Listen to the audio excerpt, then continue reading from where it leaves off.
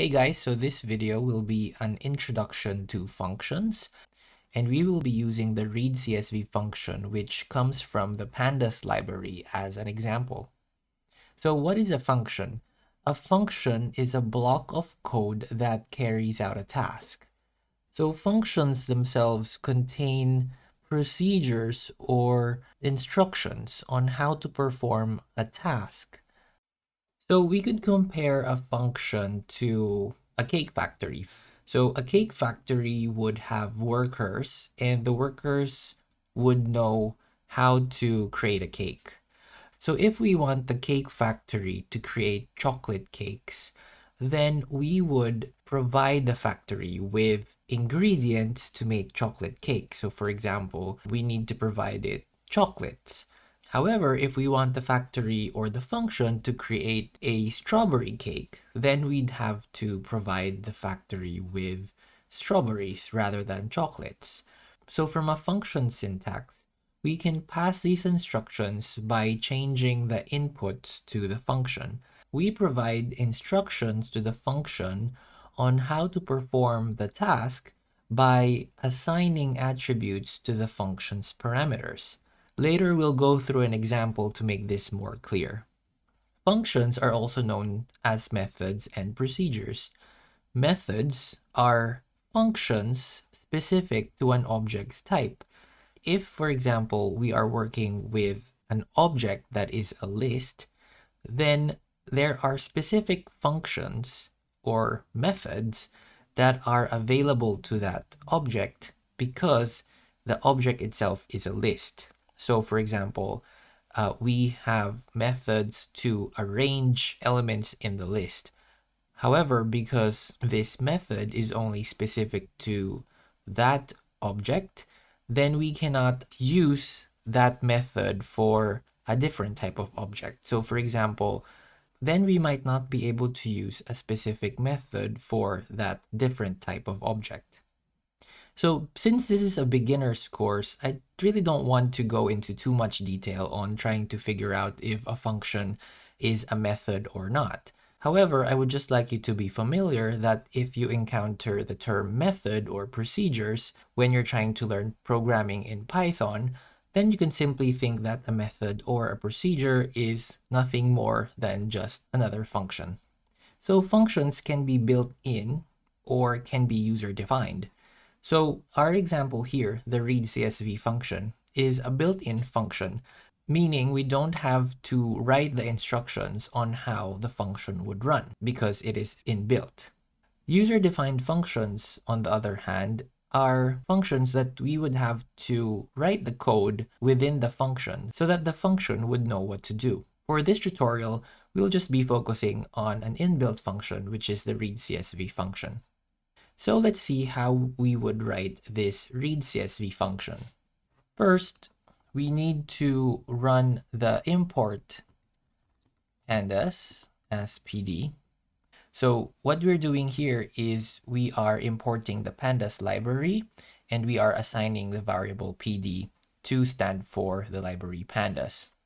So if we would like to run the read CSV function, we need to first type the PD, which stands for the pandas library, and then we would type read CSV and we would pass the file name that we would like to import. So here I would have a file name called book1.csv, and as you could see here, this is the CSV file that I would like to import, and it is stored in my user folder called JM. So because the default folder of my Jupyter Notebook is this JM folder, that is the reason why I can reference the file that I would like to import simply by stating its file name surrounded by a single quote.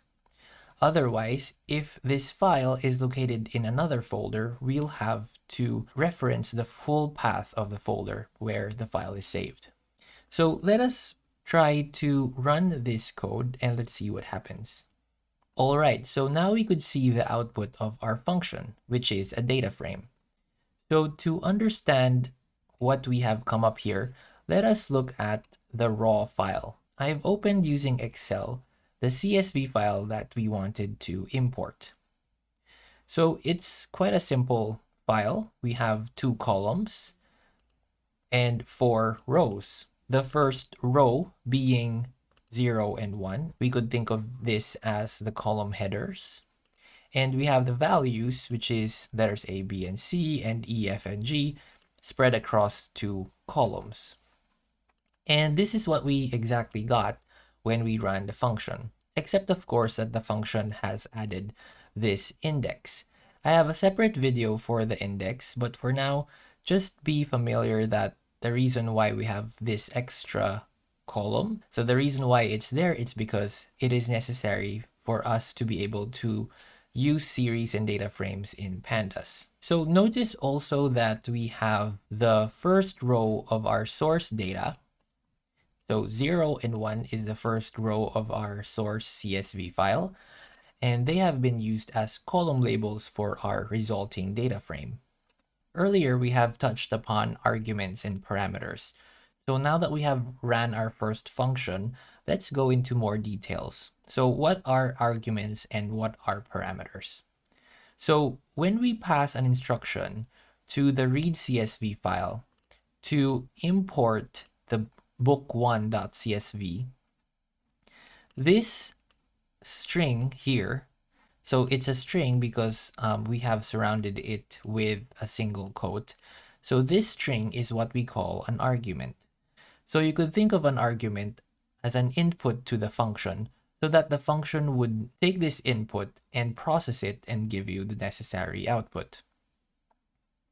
Now, what is a parameter? So to show you the distinction between parameters and arguments, let us put the cursor here inside the parentheses of the function, and let's press the Shift-Tab key in our keyboard. Let us maximize this pop-up window by pressing plus, and this pop-up would show us the list of parameters that the function can take. So let's break this line by line. So this, as you notice, is the read CSV function that we have just used.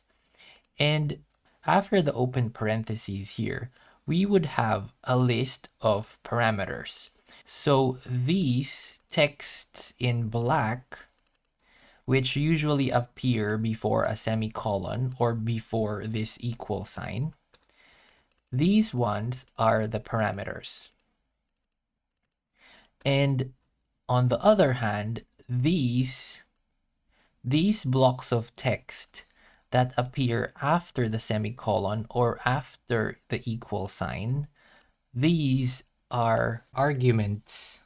So for this video, let's just focus on the first parameter here, file path or buffer.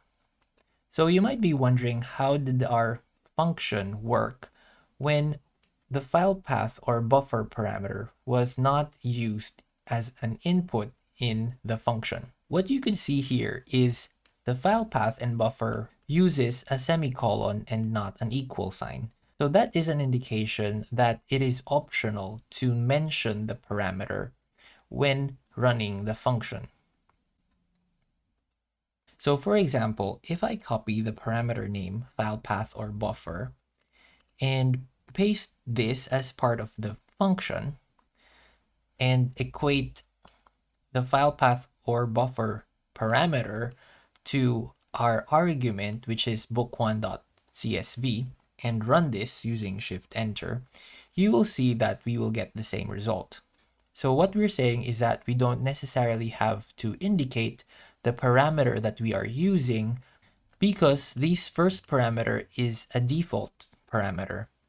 And so we can simply pass the argument without having to state that we are passing this argument to a specific parameter. So let's open again our parameter list by pressing Shift-Tab, and you could see that this parameter comes in first among all the other parameters. So that when we pass an argument by itself, the function will automatically assign the first argument that it encounters to the first parameter that the function takes. So in that sense, the function we'll always know that the first argument that we are passing for the function would always be used for the first parameter in the function. So just bear this in mind, especially when you're passing multiple arguments into a function. Because if you're not specifying the parameter to which you are passing certain arguments to, you might end up with a different result for your function. So another way to find out what parameters the function takes is by referring to the pandas documentation online. So let's just search for it using Google. So we could type pandas and the function name.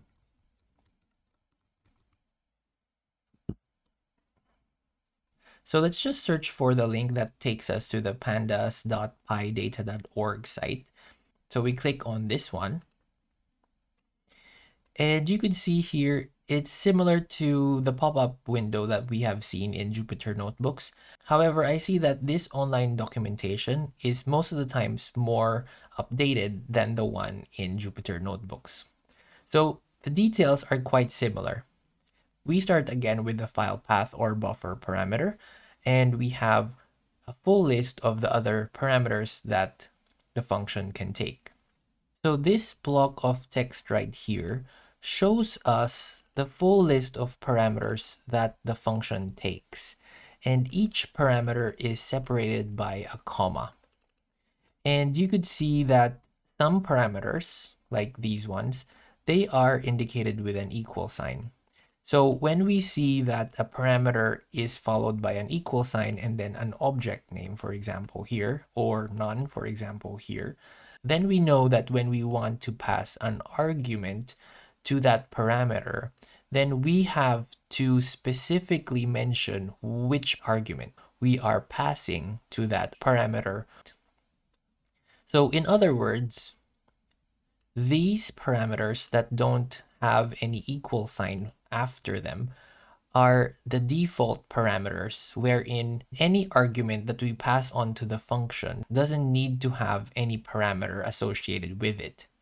We can just simply pass the object and the function will know that this argument is being passed to that parameter. So these other parameters, we could call them as optional parameters, meaning that we don't necessarily have to use them or to give an instruction on how to use that parameter. However, this parameter is a required parameter, so we cannot skip it. Otherwise, the function will not run. So, for example, this parameter takes in the CSV file name of the file that we want to import. So if we don't specify a file name, the function itself will not run. So once we have provided the file name, then the rest of the other parameters are optional. So if, for example, we want to use this specific parameter, skip blank lines, which intuitively means that we want to instruct the function to skip blank lines, to use this parameter, we'll have to indicate this explicitly as part of our function. Alright, for the purpose of this video, let's just simplify our example and focus on using just one parameter, which is file path or buffer. So as you notice here, I've only indicated the file name, or without having to indicate the full directory on where the file is saved. The reason for this is because the file name that we are importing is stored in the same root directory as our Jupyter Notebooks. So how do we find out what is the root directory of our Jupyter Notebook? So to do that, first we'll need to import the os library, and we can type os then .getcwd and then open and close parentheses and run this using Shift-Enter.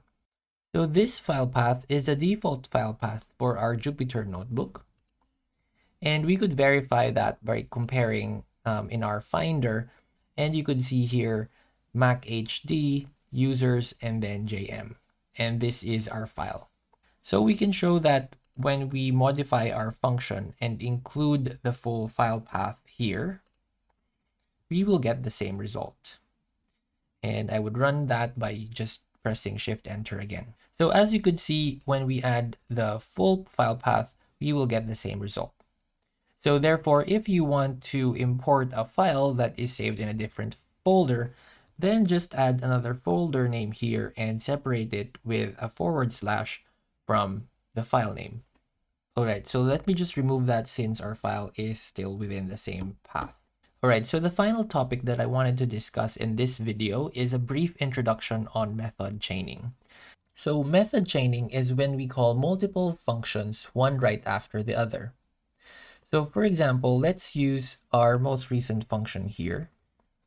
And what we are seeing here is a default view of the output, but we can use the head function and pass it the argument 1 to indicate that I would only want to see the first row of the output data frame. If I run this using Shift-Enter, now we could see that the output only has one row. And as you could see, with one line of code, we are able to combine two functions, the first of course being the read_CSV function, and then separate it with a dot with the next function, which is the head. So the head function simply shows us a portion of the data frame. And in this example, we have asked it to show us only one row of the data frame. And that's exactly what we got. So when we discuss other functions throughout our tutorials, you will see that we are not restricted to simply chaining two functions. We can chain multiple functions as we want. However, just bear in mind that method chaining is good if you would like to reduce the number of lines of code that you want to write. However, because we are combining several functions into one line of code, it might be more difficult for us to track the changes that happens in between each function. So for example, if we encounter an error in a method chain code, we probably have to break up the code to find out which function caused the error. So in that sense, method chaining might not be the best way to write a line of code. Alright, so that is it for our introduction to functions using the read_CSV function as an example. If you found this video helpful, please don't forget to like and subscribe, and watch out for my next videos where we would continue to discuss how to use the Pandas library to learn how to code in Python. I'll see you then.